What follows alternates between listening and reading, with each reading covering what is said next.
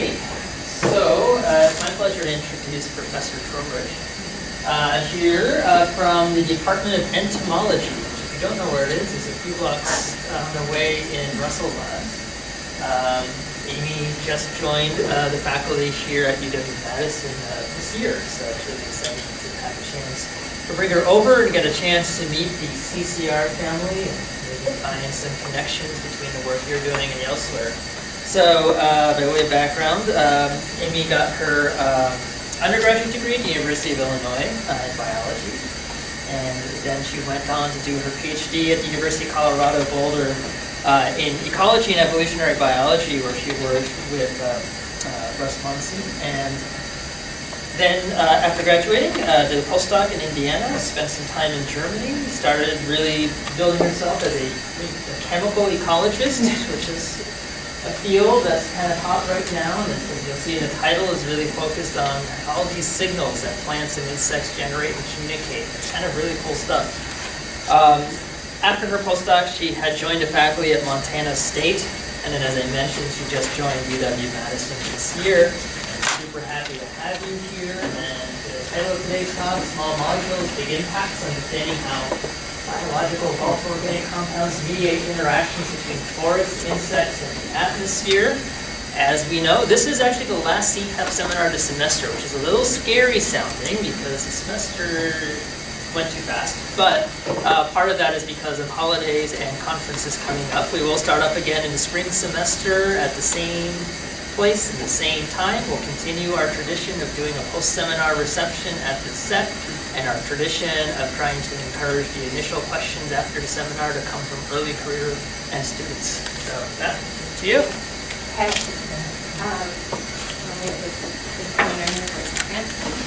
Thank you so much for the invitation, and thank you all for coming. It's exciting for me to get out of Russell Labs and walk, even if it is very cold over here, to talk to you about a topic that I'm really, as Anka said, really excited about, which is how VOCs and other secondary metabolites mediate interactions between forest insects and the atmosphere. And so my animations were slow, just like me. And so first, I just want to thank my funding sources and my collaborators, without whom none of this work could be done. A lot of the work I'm going to talk about today has been funded by the National Science Foundation and the Department of Energy. And a lot of the players, Jose Fuentes, Will Pachman, Henry Adams, let's see who else is on it, Nate McDowell, and Dean Bowers. So I am really interested, in my lab in general, is interested in improving current process-based models by understanding how climate is influencing plant secondary metabolites and VOCs, how herbivores are interacting with climate to impact VOCs and other secondary metabolites, and then how that chemistry is altering plant-insect interactions, specifically how insects may perceive and choose their hosts, but also how those compounds then are influencing the climate in some really important ways. And so I do a lot of work with secondary metabolites in general, but today this talk is mostly going to focus on volatile organic compounds of the biogenic variety. And so what are VOCs, right? So these are just trace gases other than CO2 and carbon monoxide and methane, right, that are emitted from plants. And what's really interesting about these trace gases is, even though you see the word trace, it's actually a substantial amount of carbon that these plants are re-emitting into the atmosphere, right? So somewhere between 10 to 20% of recently fixed carbon gets re-emitted into the atmosphere as these trace gases, which is a lot. And the types of compounds that we see being emitted can be incredibly diverse. There's over 1,700 different VOCs that have been identified from plants, and they are emitted in significant amounts because of their high vapor pressures. But as most things, some things are just more important than others, right? So the most dominant VOCs that we tend to observe are isoprene. This is a big player. terpenes, specifically monoterpenes, which are 10 carbon molecules that I'll talk about, and then those are followed closely by alcohols and carbonyls. So, as I alluded to, terpenes, which I'm going to mostly focus on today, they're my class of choice, not only because they are the largest and most diverse class, but they also smell like Christmas, which is a bonus. And so these are highly reactive compounds that I'm going to talk about more in a second, but I just want to give you an overview of what they are and how they're produced, right? So these terpenoid compounds are produced either through one of two pathways, through what's known as the MEP pathway, which happens here in plastids, this is a chloroplast, or the MBA, or the mevalonic acid pathway, that's occurring up here in the cytosol.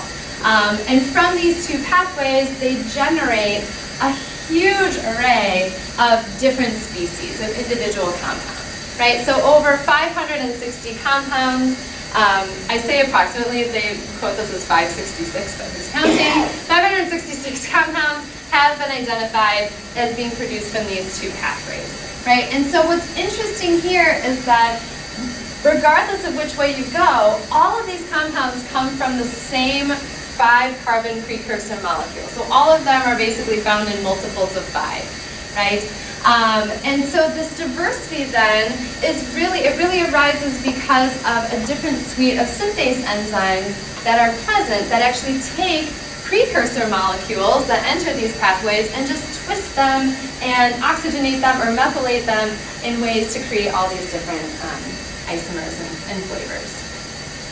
So the diversity in part is due to these synthase enzymes, but also the diversity can arise from a suite of environmental factors, right? So both abiotic and biotic stressors that are present at any given time in the environment. So the most common biotic agent that we think about are herbivores, right? So just that wounding and secretions, these enzymes in the saliva of the herbivores can actually upregulate the production of specific VOC compounds. And then a whole suite of different abiotic factors, UV, ozone, temperature, light, and nutrient availability. And so both these constitutive VOCs, right, the ones that plants are just making because they're plants and that's what they do, and these induced VOCs from stress can serve as ecological signals in a lot of different ways, right? So we know that when plants emit these VOCs, they can play roles in plant-plant interactions. So this is a parasitic daughter plant that finds its host, in this case a tomato plant, from the VOCs that it's producing. It just swings around randomly until it can smell it enough to latch on, which is awesome. These VOCs play roles in plant-nematode interactions. So this is a plant root, and the nematodes find their hosts based on very specific compounds that plants emit. Other plant interactions, plant-insect interactions, so pollinators, of course, but also VOCs can repel herbivores as well, be directly repellent, and they play roles in tritrophic interactions, right? So where herbivores feed on plants, plants emit VOCs, and then those attract the natural enemies of the herbivores. And so from this illustration here, you can kind of see these herbivore-induced VOCs, as one example, are kind of eliciting different behaviors throughout the community, which then alters the overall community dynamics in really important ways. So one of the earliest examples looking at the ecological significance of VOCs, or in this case herbivore-induced plant volatiles, were studies in the late 80s and early 90s that showed that these volatiles could attract the natural enemies of herbivores and serve as a type of indirect defense for plants, right? So Marcel Dickey did some work on this in the late 80s with spider mites and predatory mites, and then Ted Turley did some work in the 90s looking at moth larvae and parasitoid wasps. So what I'm showing you here, this is a parasitic wasp, and these guys are cool because they have actually evolved. Their ovipositors don't inject venom, they inject eggs. Right? And so what they do is when their host species, in this case an aphid, feeds on a plant, that plant gives off a very specific bouquet of VOCs that parasitic wasp uses to locate that host, and then it injects eggs into the herbivore, right? So it lays its eggs in the hemocoel, those eggs will hatch, the larvae will eat the insect from the inside out, and then pupate within it or without it, depending on what species it is. So this is actually a mummy of a caterpillar, and all these individual circles are actually larvae of parasitoids, right? Same here. You can see all the individual larvae that have just made a home in the insect. And these larvae have actually made its way out of the insect and have pupated on the outside. So it's like aliens, basically awesome. And so there are over 25 different predators and parasitoids that can use these VOCs to locate their host and complete their life cycle, or at least part of their life cycle. And so this can benefit the plant, right, because it'll actually, in some cases, slow the herbivore down from feeding, but it's been really hard to show that there's a fitness benefit to the plant, right, that they're actually able to increase fitness in subsequent generations. But anyway, that's like the coolest example. So, since these first studies of plant volatiles, there's been a lot of interest in understanding controls over VOCs, right, and then their ecological impacts. And both of which then have really important consequences for ecosystem processes and ecosystem function. But when we're talking about controls over VOCs, we're mostly talking about how the plant is controlling the synthesis and the emissions, right? But once those VOCs are emitted from the plant can no longer control what goes on or what that end product is, right? Whether or not they can stick around long enough to impact these interactions, or if they're going to react with some other, oxidizing agent within the atmosphere, which a lot of them tend to do, especially these terpenoids, right? And so we have these compounds then being emitted into the atmosphere, and they are highly reactive with species like ozone, hydroxyl radicals, nitrate radicals, etc. And so that has a really big impact ultimately on ozone levels, right, regional ozone levels. But they can also react with these and then go on to form secondary organic aerosols, right? That can serve as cloud condensation nuclei. Then we can make these little clouds, happy little clouds like in Bob Ross paintings.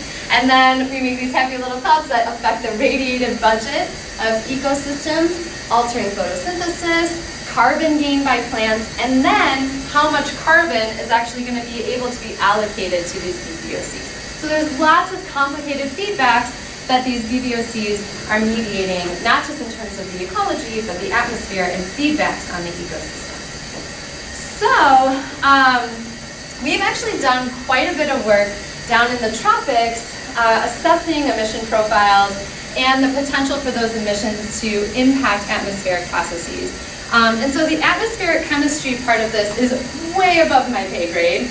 I say I'm a chemical ecologist, but I'm more ecologist than chemist in that perspective. So I'm going to focus a lot of my talk today on the ecology, but I just want to give some teaser data so that some of you will be enticed to come and have a beer with me later and talk more about chemistry, where I can go into more details here. But we've done some work in the Amazon looking at emissions above tropical forest canopies and impacts on atmospheric chemistry. And what you'll see here from this very beautiful, colorful pie chart is that the emission profile is mostly dominated by methanol and isoprene, right? With isoprene being very reactive, having very short lifetimes in the atmosphere. And what's interesting though, is now I'm going to show you some graphs from a colleague and a collaborator of ours, Angie Jardine.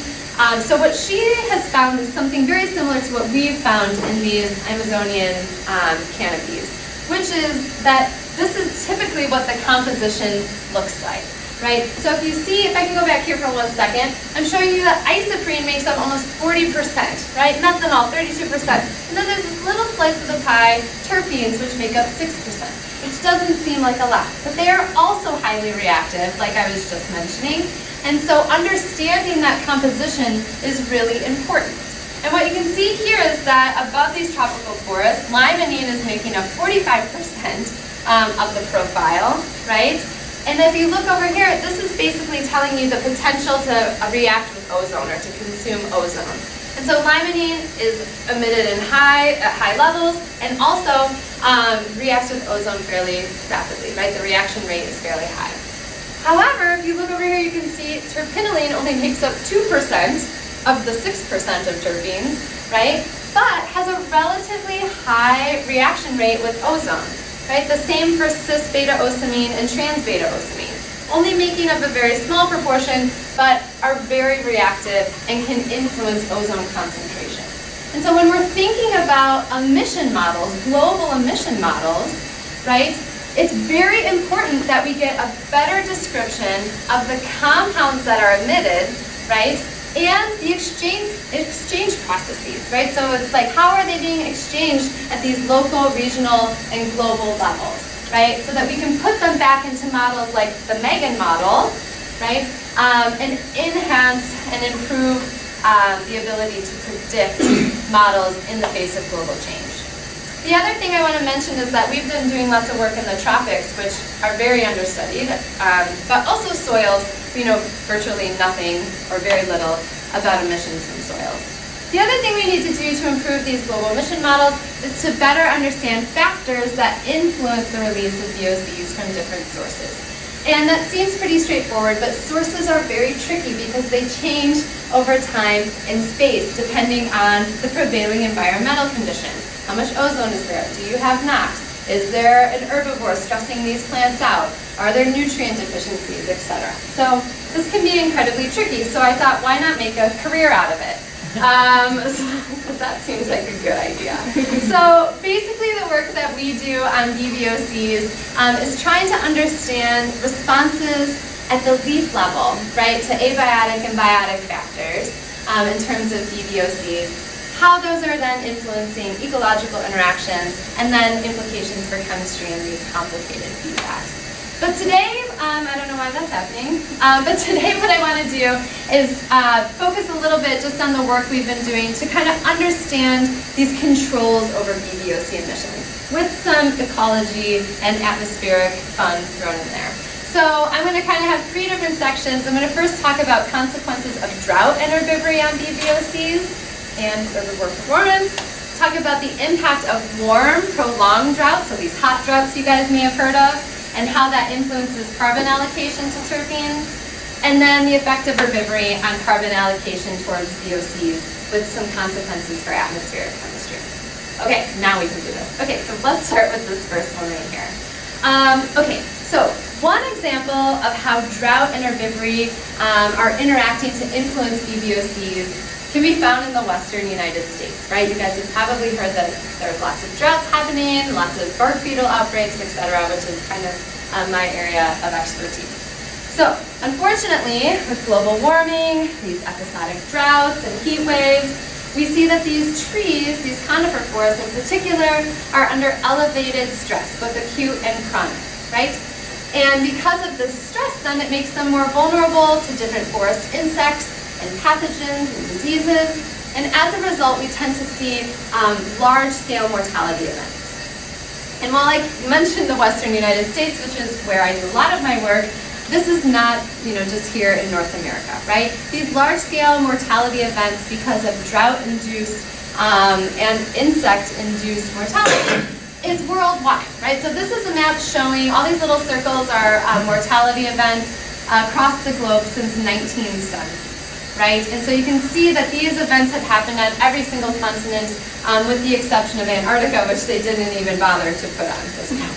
But it does exist. And so because this is such a widespread phenomenon and a really important one to understand, there's been a large thrust in the research community to understand mechanisms of drought-induced tree mortality. In other words, how do trees die, right? And so we've been testing whether trees die from water limitation, right, from xylem cavitation, so these are just kind of air bubbles in the xylem, from carbon starvation, or from biotic agents. I don't know why this is going crazy right now. And so a lot of work, though, has focused mostly on understanding these carbon and water dynamics. And as a result, then, the models have followed the data, where a lot of models looking to predict forest mortality mostly focus on tree physiological responses and rarely on insect responses to tree stress physiology or tree chemistry. So, I think you guys had Jackie Mathis here, and she talked a lot about insects and how important they are to models. So maybe she already said this, but despite how important they are, insects are rarely included in global vegetation models, right? And so our lab is really trying to improve models by providing what I consider to be this missing link, right, between climate, tree stress physiology, and insect responses, which is a better understanding of tree defenses, right? There's my, I have to have like a token Green Bay Packer picture now that I live in Wisconsin, apparently. And so what we're really trying to do is to understand how tree defenses, right, are mediating interactions with these insects. So insect interactions with host tree chemical defenses in terms of VOCs and foliar chemistry in response to climate. So, as I mentioned before, I really like terpenes. And the one class of terpenes that I find the most fascinating are a group called monoterpenes. So this is because these are the dominant compounds within, I don't know why this is happening. I'm gonna just like, I don't know how to do this. Let me try and do this really quick. And I just go like this. Okay, I'm gonna hopefully that has fixed it. I don't know. Okay, so our monoterpenes, right? So monoterpenes are these cyclic 10-carbon molecules, right? So there's only 10 carbons here, multiple of 5. And they are stored in resin canals, resin blisters, and resin ducts in conifers, which is my preferred study system. And so what I'm showing you here is a resin duct, right, or a resin canal, and you can see that it's lined by these plastid-rich epithelial cells. So all the monoterpenes are made, and then they're secreted into the lumen, and they're held there under pressure, right, until an insect or something comes and breaks the needle, and then all that resin comes out. And so resin then can be a physical defense, right, against insects and pathogens, but it can also be a chemical defense. And because these compounds have such high vapor pressures, they easily, like I said, volatilize into the atmosphere and can also serve defensive roles in that state as well. So, what are some ways that monoterpenes can affect ecological interactions or multi-trophic interactions? Well, one way is from the top down, right? So as I've kind of alluded to, these compounds can play a really important role in host location for parasitoids to find their herbivore hosts. They can also play host location roles in terms of herbivores just finding their host tree, right? So like that little bug beetle. Oh my god, it's still doing it. I don't know what's happening. It's possessed. I'm sorry. I don't know. It can also influence interactions from the bottom up, right? Where these monoterpenes can be directly toxic to different herbivores. They can serve as feeding deterrents if you're a generalist, or a feeding stimulant if you're a specialist. And these compounds can actually influence the immune response to parasitism and can influence herbivore growth rates, which I'll talk a little bit about. So that's how monoterpenes influence these interactions, but how are different factors influencing the synthesis and emission of monoterpenes? Well, like all things, they're mostly under genetic control, but the emissions are largely controlled by diffusion, right? So different levels of resistance across a leaf. Obviously herbivores, right? So as an herbivore bites a needle, it exposes resin ducts to the atmosphere where they can volatilize, but also, like I said, they have these enzymes in their saliva that can upregulate the production of specific compounds. And they're also controlled by a suite of global change factors, so temperature, drought, CO2, etc. And so what I was really interested in is this interaction between herbivory and then heat and drought stress. So what I decided to do was to find a hot, dry place that was undergoing an insect outbreak, and this happened to be in south central Colorado at a beautiful location known as Penitente Canyon for anyone who's a climber. And so this is where I could really try to understand how natural variation, right, seasonal variation in temperature and precipitation interacts with this cute little guy, which is known as the southwestern tiger moth. So in order to do some work down here, I needed to really understand the natural history of the southwestern tiger moth, as well as what the temperature and precipitation dynamics are in the southwest. So let me tell you about this tiger moth first. So the southwestern tiger moth is native to this area. It's a specialist on pinyon pine, which means it only feeds on pinyon. And it has this really unique life history where they're univoltine, which means that they only reproduce once a year. And so they do most of their feeding early in the season, so April and May, where there's high levels of herbivory. They feed and feed and feed in order to get enough reserves to then go underground and pupate. So then they pupate through June, and then they emerge in July, and they fly around August as adults, find their mates, then they lay their eggs, and their eggs hatch, and then they start feeding gregariously on pinyon, and they form these beautiful white silken tents, which they overwinter in. So they don't actually go through diapause. They go through incomplete diapause, which means when it gets kind of sunny out, they can still come out and feed. But most of the feeding happens here in the beginning of the season. Temperature at this site looks something like this. It's cooler at the beginning of the season, increases throughout the summer, peaks in July, and then takes a little dip here at the later part of the season. And this is because that's when this area is getting the bulk of their precipitation in the form of these monsoon rains. Right? And so we have, this temperature, we have precipitation, and we have herbivory, all kind of interacting in these unique ways. And so what does that mean for how trees invest in VOCs and defensive chemistry?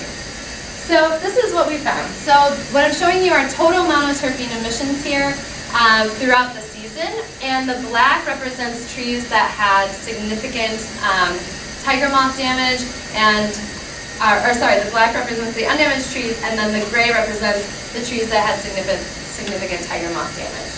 And what you can see is that in the beginning of the season, when they're feeding the most, probably unsurprisingly, the herbivore damaged trees have significantly higher rates of emissions relative to undamaged. And you're like, yeah, whatever, you already told me that was going to happen. But what's cool is that it's not just from damaged branches that we sampled.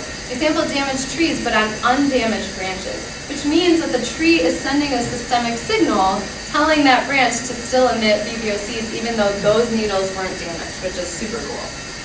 Then what you see is as the temperature, see it's possessed, I don't know why, as the temperature increases, right, throughout the summer, and now we have no more herbivory, emissions are no longer different, right, but we see them continue to decrease, which might be counterintuitive to you because it was for me.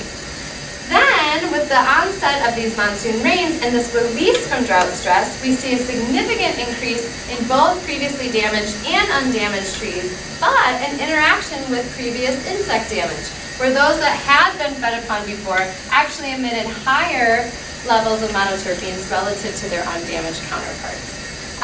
And then in September, there was once again no difference. But what I want to point out is that in the middle of the summer, that's when we see the lowest emissions, even though it was the hottest time of the year. So just keep that in your back of your noggin.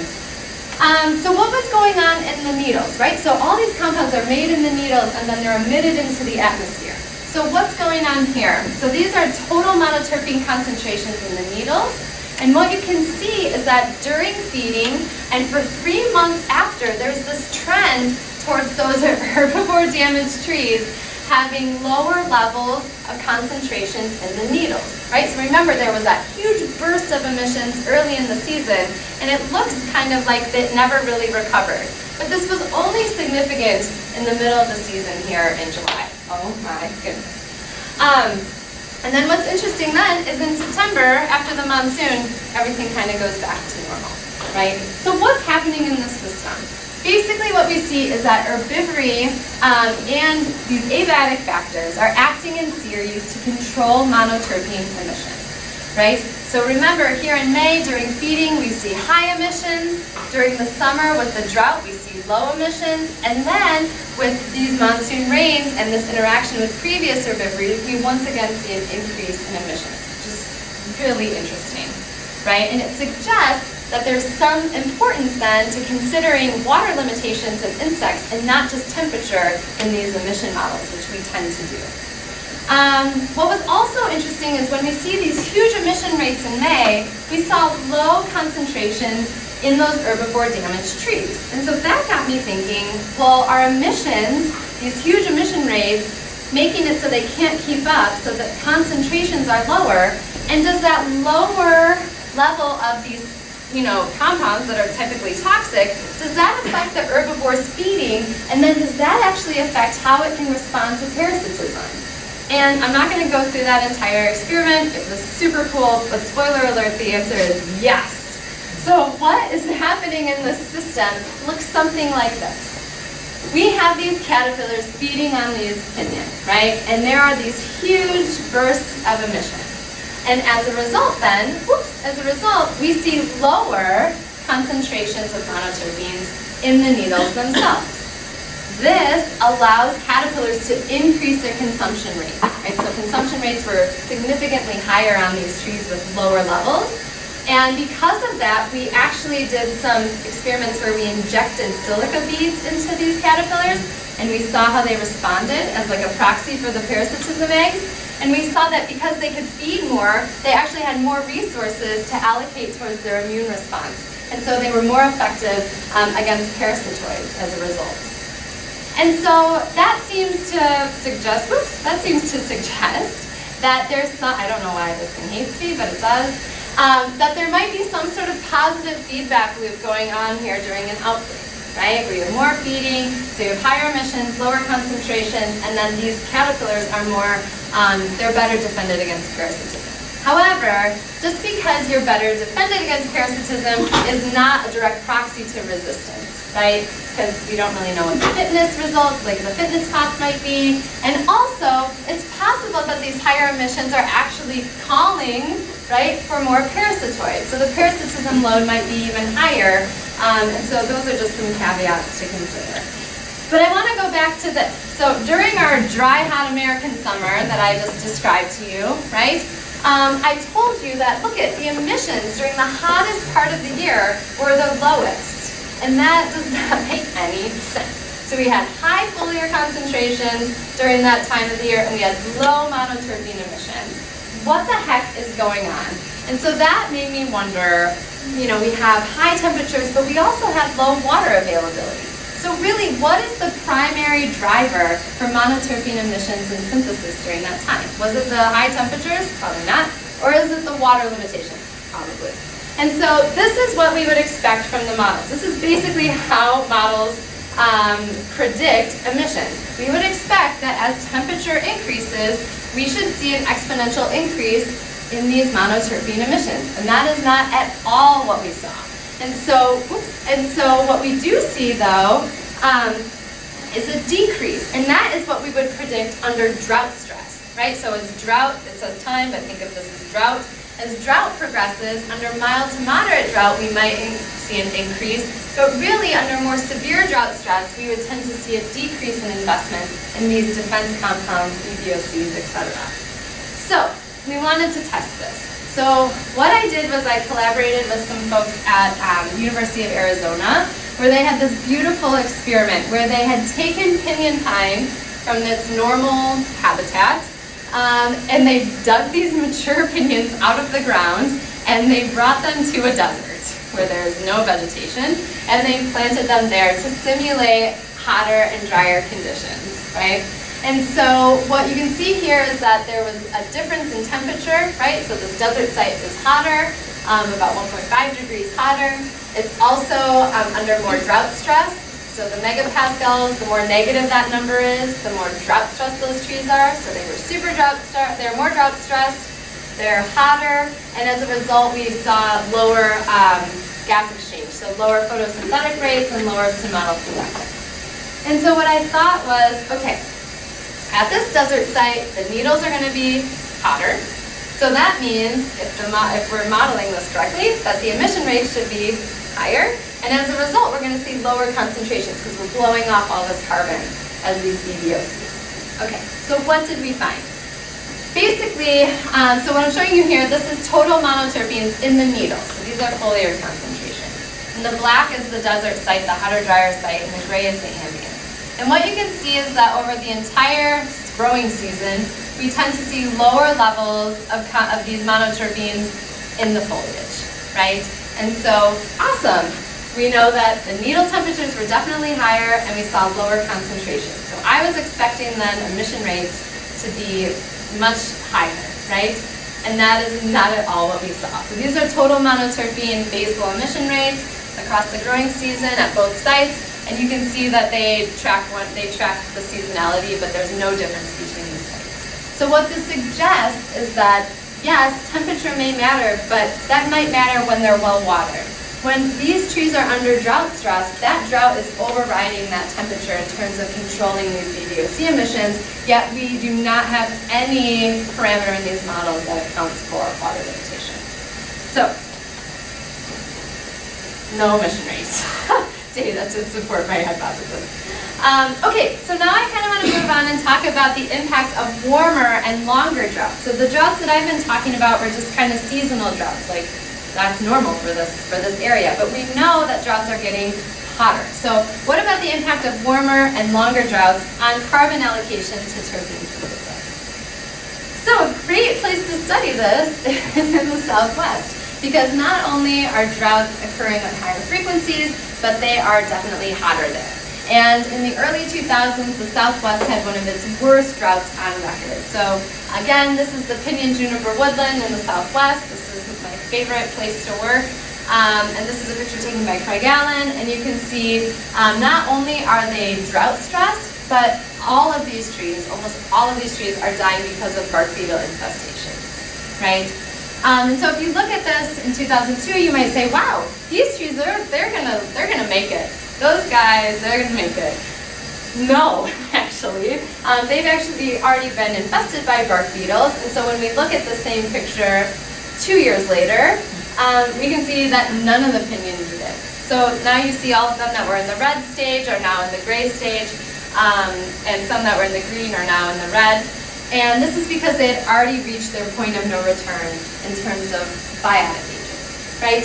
And so wouldn't it be great, instead of coming in post-mortem, which we like to do, and trying to understand what happened, if we could go in before then and predict which areas might be most vulnerable to drought and insect attack, and come up with some management strategies. And so what I would argue is that if we can better understand how monoterpenes and these defense compounds are being synthesized and emitted in response to drought, this could help us predict that, because monoterpenes play such a critical role in bark beetle chemical ecology, right? And the reason I say this is because at high concentrations of these compounds, right, so when alpha-pinene and myrcene are emitted in high concentrations, they're very toxic to bark beetles, right, and they are very effective repellents. When they're emitted in low concentrations, when these trees are stressed, they actually become an asset to the bark beetle, where the bark beetles can take them up, oxidize them, and actually produce aggregate pheromones to call all their friends to come and help them eat these trees, right? So, for example, alpha-pinene, this negative enantiomer, when it's released at low concentrations, the bark beetles, in this case, this guy Ips confusus, or the pinyon Ips, they ingest it and then they oxidize it to make the cis form of verbenol, which is a very effective aggregate pheromone.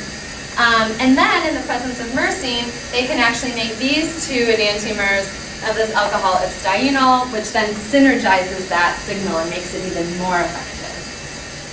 And so when we're thinking about these monoterpenes and bark beetle ecology, it's important to note that monoterpenes are incredibly expensive, right? Not only in the terms of the carbon that you need to make them, but also thinking about the synthase enzymes and the resources that are needed for their synthesis. And so monoterpenes are made from recently fixed carbon, right? But also from non-structural carbohydrates, so stored carbon.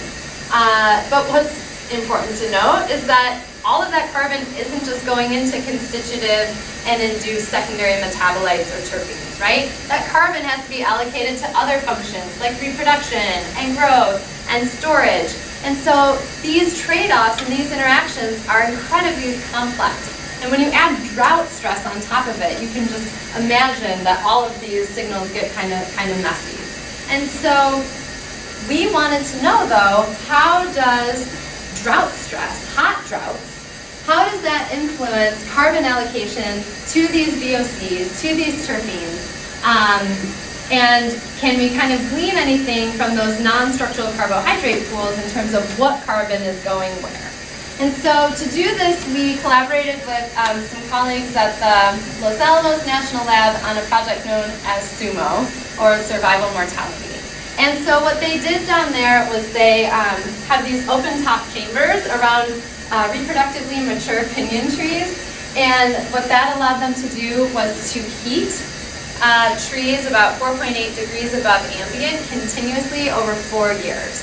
Right? So they had these huge air conditioner and heating systems attached to them. So at any moment during the year, those were heated 4.8 degrees above ambient. And then they also have these like transparent gutter systems, which are rainout shelters, right, to divert precipitation, about 45% of ambient precipitation away from the trees, which resulted in 4 different treatments. We had ambient trees, we had trees that were just experiencing heat stress, heat that just experienced drought, and heat and drought. Excuse me. Okay. So we have a ton of data from the study, and hopefully you'll see it published next year. But in the meantime, I'm just going to give you the highlight reel, which is this.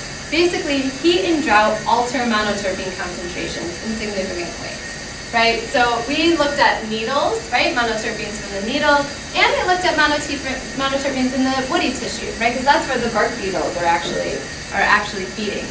And what you can see here, this is ambient, heat, drought, and heat plus drought. And what you can see is that in both tissue types, the drought and the heat plus drought increase total monoterpenes relative especially to this heat treatment, right? And then what's interesting is that there was no difference from the heated trees to the ambient trees, but in the woody tissue, it does seem that the heat can exacerbate this drought signal. Well, thank you. Next slide. And so we see this increase in monoterpenes, and we were thinking, gosh, these trees are drought stressed. Why are they allocating carbon to these volatile compounds? This is crazy. And where could that possibly be coming from, right? So here we see total monoterpenes as trees become more and more drought stressed, and we see this trend, right? This increase in monoterpenes. And what we also saw when we looked at the non-structural carbohydrate data is that as trees become more and more drought stressed, we see an increase in the available glucose and fructose, right? And so we thought, whoa, that's pretty awesome. Let's look at some other NSC pools, like, I don't know, starch. And so what was also interesting then is as we saw an increase in monoterpenes in the tissue, right, not only did we see this increase in glucose, but we saw this simultaneous decrease in starch, suggesting potentially that starch is being hydrolyzed into these glucose monomers that are then going into the production of these monoterpenes under drought stress. So that was pretty wild and was shocking to my ecophysiology friends who were like, there's no way a tree would invest in defense when it's drought stressed. It only needs to respire. Ha, neat.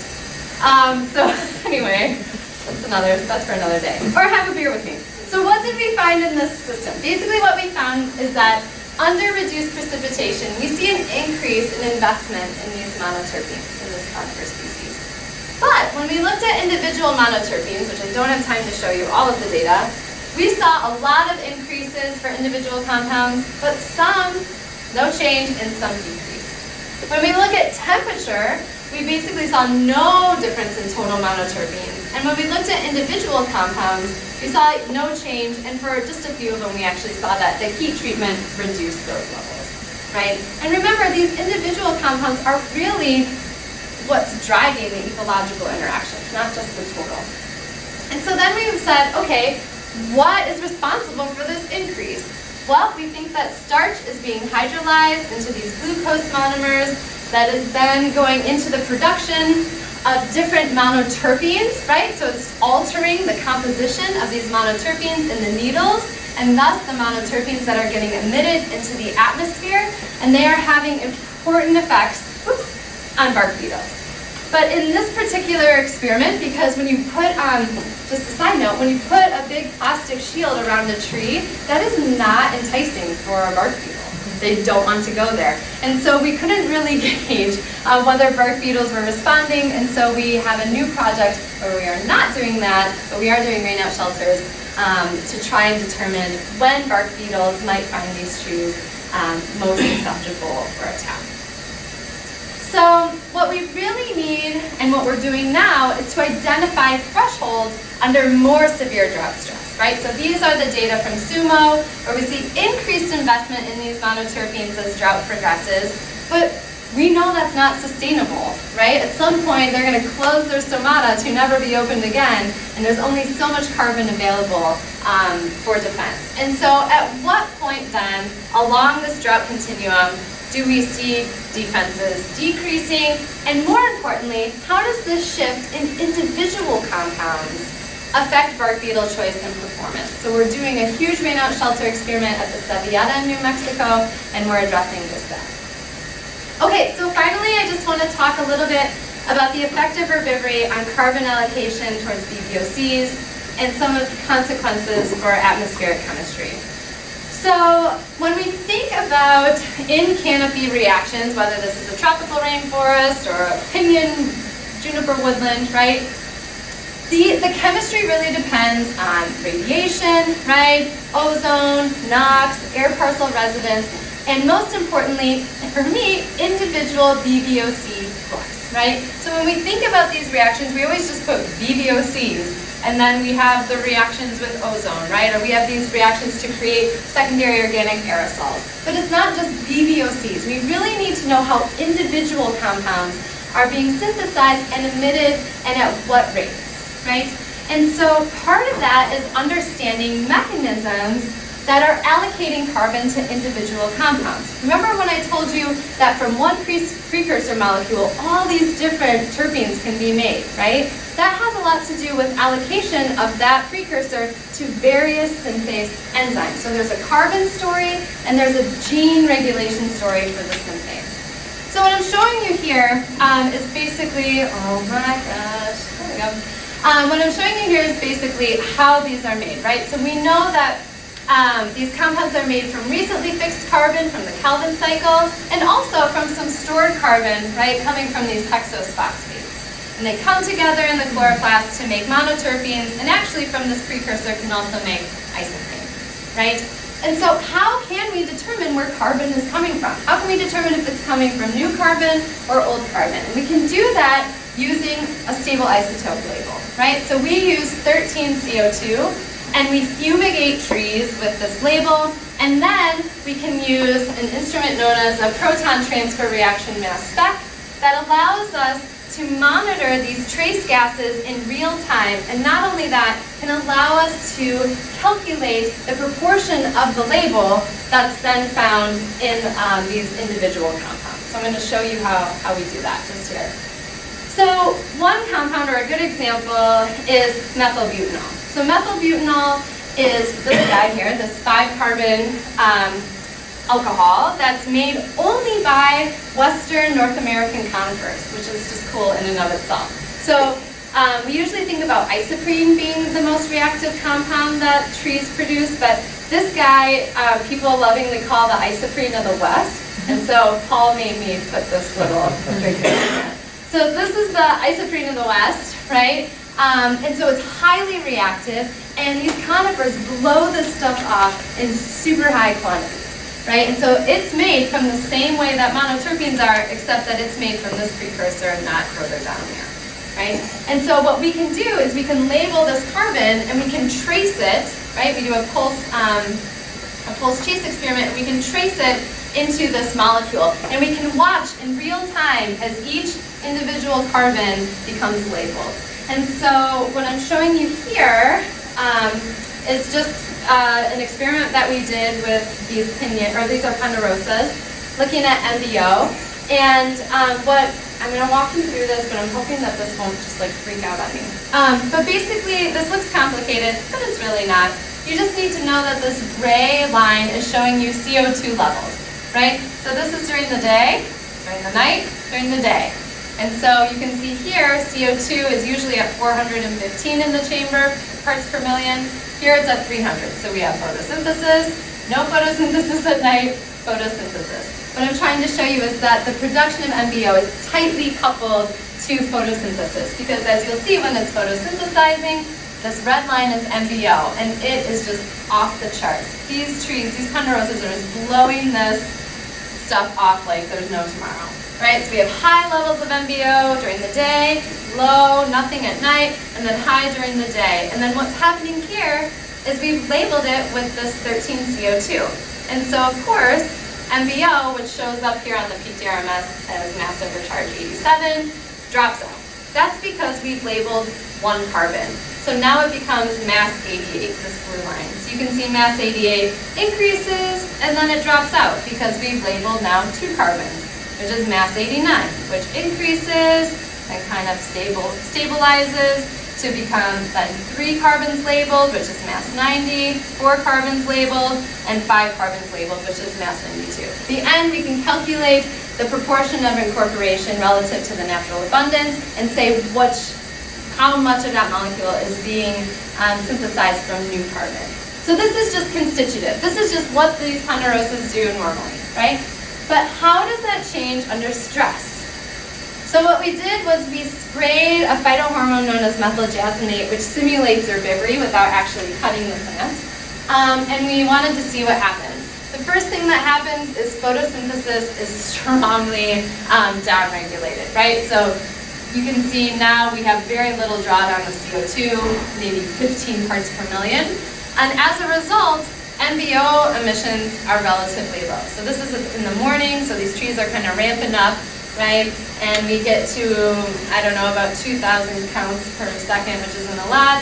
And then we started to label. And as you can see, MBO goes down, but now we're not seeing, this is 5 carbons, 4 and 3 carbons were labeled, and that's barely any signal, right? And so not only are emissions much lower because photosynthesis is knocked down, but then a lot of the label is coming from stored carbon. And so we're doing that with herbivory, but we're also doing that with our pinions in response to drought stress to try and see how carbon is being allocated under these various conditions.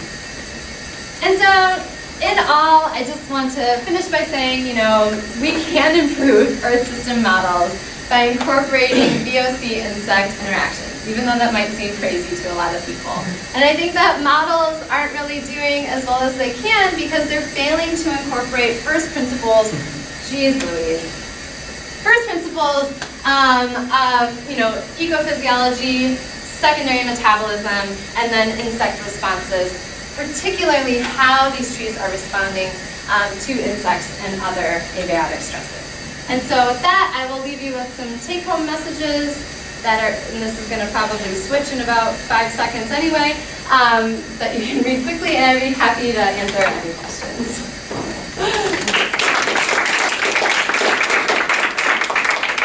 Good stuff. Time for some questions. I was so clear. Yeah. Do any trees, after they've died, still emit VOCs? Yes, they do. They have these, these storage reservoirs in the resin canals, and basically these monoterpenes are hydrophobic, and so they can be released just through the cuticle. So there's cuticular diffusion, right? They don't have to have the stomata open. And there's that pool, but then there's also these kind of intermediate pools within the mesophyll cells. And so when they're drought stressed, a lot of what we're seeing we think is coming from the mesophyll pools. But then once they're dead, it's, they're not making any more. So it's all coming from evaporation from these resin canals. And so the emissions are not very high, but it depends. If the tree is out there and it's dead and it has these needles and it's warm out, you can see emissions. It just kind of depends on temperature and concentration and stuff. But yeah. Yes. When does the tree actually throw its new needles? Is that in the spring? Oh yeah. Yeah. How much of that increases the?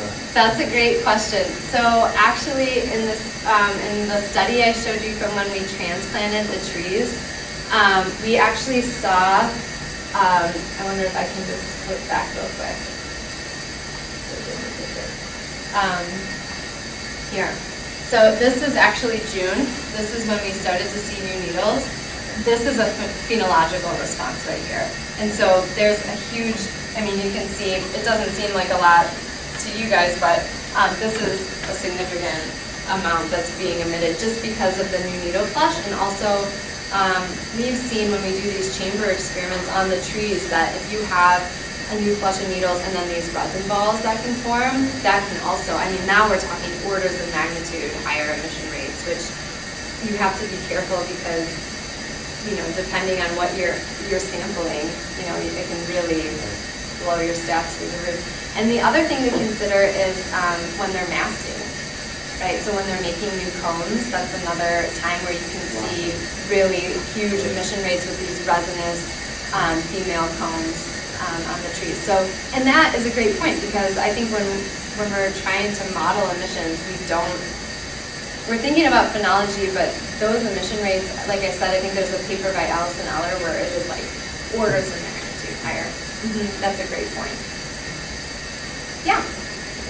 You do these sort of monoterpene emission studies. Do you have any like speciation of monoterpenes? Does that change at all? Like the composition? Yeah. Oh, yes. Very much so. Like in response to like the herbivores? Yeah, or this drought cycle. And drought. I didn't show the individual compounds, but from that sumo experiment that we did, we measured like 20 different terpenes. And so when I was kind of giving that quick rundown here, basically, yeah, these individuals, especially in response to drought, we saw that some were really, I mean, the emissions were completely dampened by the drought effect, where most of them were elevated, but some really important ones that are critical for bark beetles, like limonene, which is really toxic to them, it actually decreases under drought. And so while some people might say, oh, well, look at this tree is ramping up defenses, it should be more resistant to bark beetles, I think some of the key compounds that are really toxic to them might actually be decreased, which may actually make them more susceptible. So when you're just looking at the total, that's not a really good gauge for the ecological interaction. Yeah, it's a great question. And we see the same thing in response to herbivory. Yeah? When you see reduced VOCs like from drought, or Yeah. sorry, yeah, or I should say heightened VOCs from drought that you saw in your experiment. Yeah. How much does that mediate bark beetle, I should say like bark beetle mortality like in outbreak conditions versus background mortality conditions? Like it's, like what's the, yeah. So the data that we're showing, oh my gosh, this thing. So the data that I was showing you here, so these are actual concentrations in the needles and the woody tissue. And so we had emission data that I haven't processed for this site yet. But the thing to note is that what's happening here in the tissue may not actually be reflecting what's being emitted, right? For a lot of reasons. Physiochemical properties of the compounds themselves, diffusion, yada yada. And so your question is, how do these responses, how is that different for bark beetles versus just background mortality? Or, yeah, how is the defenses of the tree, how does that affect the bark beetles, or either how they're attracted or how they are responded to in an outbreak condition versus just like just normal conditions. Background conditions. Well, so, you know, when we're talking about outbreaks, that is more than, I mean, the chemistry plays a role, but it is like kind of all of these different factors that have to coalesce across a landscape in order for this outbreak to occur, right? So there are multiple thresholds at different scales, right? At the local stand and the like landscape level that have to be reached in order for that to happen. And so I think you bring up a good point. So one thing that we know nothing about is just like, in general, what volatiles do the bark beetles even hone in on to find that susceptible tree across the landscape? We have no clue. We're trying to, that's what I'm working on right now. But then once you're in an outbreak mode, right, so now you have lots of beetles across the landscape, populations are really high, you have lots of drought-stressed trees, defenses almost don't even matter, right? So when you're in an outbreak, it's like, your beetle numbers are so high that you can overcome even really healthy trees. Like mountain pine beetle is a great example. Ips is a little wimpier. They actually really love dead trees, but you see what I mean? So it's like, I think you bring up a good point. This is really important for kind of understanding like the leading edge of outbreaks, and then once they're gone, it's all about extent and severity predictions. It's a great question. Yeah. Well, that great question. Oh, yeah. You can tell. He loves plants. I love it. Atmosphere chemistry. We'll be over across the street upstairs at the set in a few minutes. Please come join if you want to keep chatting. Let's give another hand. Sounds good. Thank you. Okay. This computer